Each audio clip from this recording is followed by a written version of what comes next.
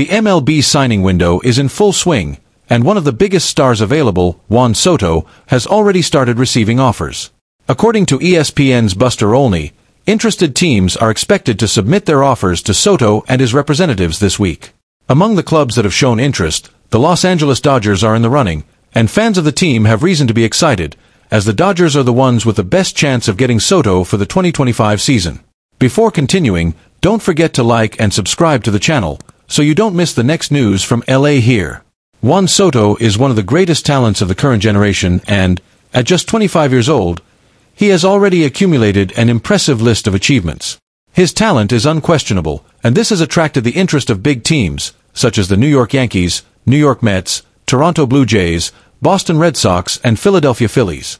The two New York teams, however, are seen as favorites, especially because of the financial flexibility they have to offer a contract that is worthy of Soto.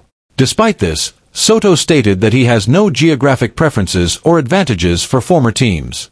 He made it clear that all teams will have an equal chance of signing him and that the final decision will be based on who shows the most interest and offers the best conditions. We will analyze each situation, each offer, and make a decision based on that, Soto said after Game 5 of the last World Series.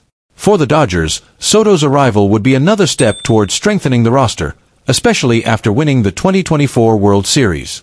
The team has a history of recent success and has the resources to seek out big names on the market. In addition to Soto, the Dodgers are also interested in strengthening their roster with big players such as Corbin Burnes, Blake Snell, and Max Fried for the pitching rotation.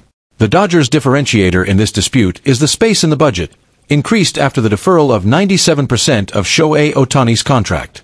This allows the team to explore several options and even consider adding other important names, such as shortstop Willy Adames and pitcher Garrett Crochet. Another important factor for Soto is the possibility of winning.